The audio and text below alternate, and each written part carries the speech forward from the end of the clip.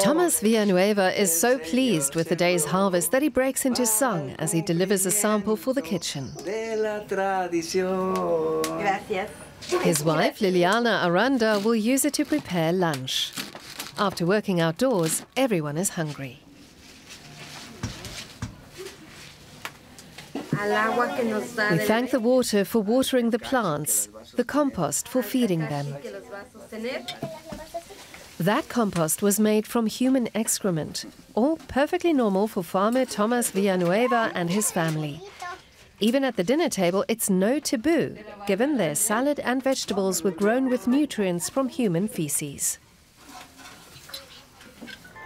On the edge of the small Mexican town of Tepatixla in the state of Mexico, the Ollentiali farm grows fruit and vegetables.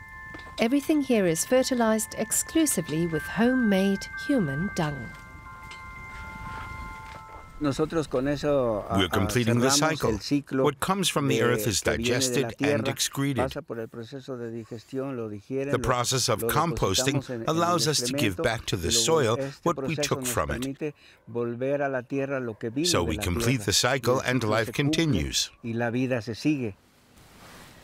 They eat their own vegetables, but they also sell them at markets. All plants need nutrients to grow, especially nitrogen and phosphorus. Ollentiali is a fully organic farm, and artificial fertilizers are banned. Thomas Villanueva says they're expensive and bad for the soil, so he and his team invest a lot of time and effort collecting excrement from dry toilets, mixing it with natural ingredients like stone powder or straw to transform it into a rich compost over a number of months. The activity of bacteria leads to high temperatures during composting. That heat kills any pathogens. This compost here is now ready, and it smells pleasant, like fertile soil. They use it to grow various types of cabbage, beetroot, broccoli, fruit, and a whole lot more. We've come to the small town of Ocotepec in the state of Morelos. Here, architect Cesar Añorve has also looked at ways of recycling feces. He decided to try out something completely new.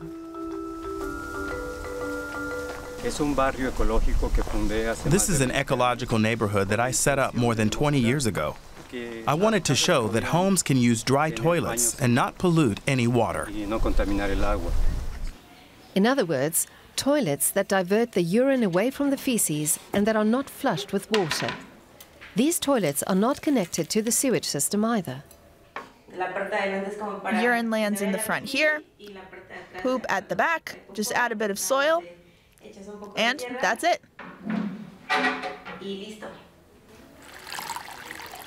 A lot of raw sewage in Mexico flows directly into lakes, rivers, and the sea, something Cesar Añorve finds outrageous.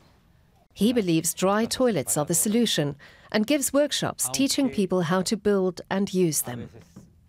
But getting people to actually talk about poop is the biggest challenge. It's like they're afraid of it. But his sanitation system forces people to think about the subject rather than just flushing it away.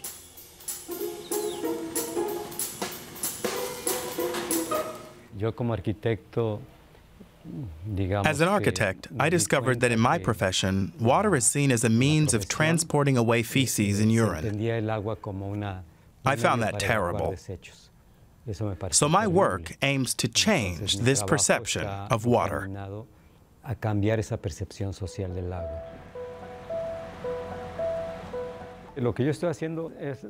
What I'm doing is reviving the knowledge and understanding of water that our ancestors had.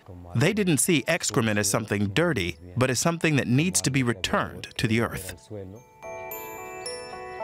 Those ancestors used human feces and other organic waste to develop fertile islands known as chinampas, used for growing crops in wetland areas. They've been used in Mexico since ancient times. On one chinampa on the edge of Mexico City, Lucio Usubiaga wants to keep that heritage alive. The chinampas are one rare example of how we humans have helped to promote life and biodiversity. So they're a very powerful example of how we can live in harmony with nature. He runs a regenerative farming project called Arca Tierra. The idea is to grow organic produce working as closely as possible with nature. The produce is then sold to restaurants in Mexico City. Dry toilets are a must here. There's neither electricity nor running water, and the Chinampas are protected areas, so waste needs to be dealt with. Lucio Usubiaga sees the excrement that has been collected here as a resource. We need to give back to the earth what we've received in the shape of food. Otherwise, you get an imbalance, leading to pests and depleted soil.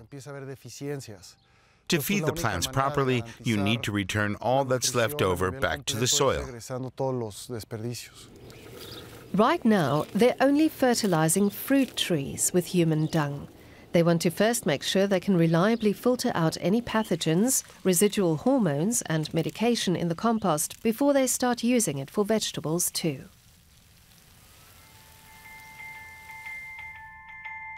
Back to the Olintiali organic farm. Thomas Villanueva's customers know how his vegetables are grown, and they wholeheartedly approve. Poop has a bad image in our society, but we know that this composting process makes it perfectly hygienic. And we always like to say that with poop, you never lose a harvest.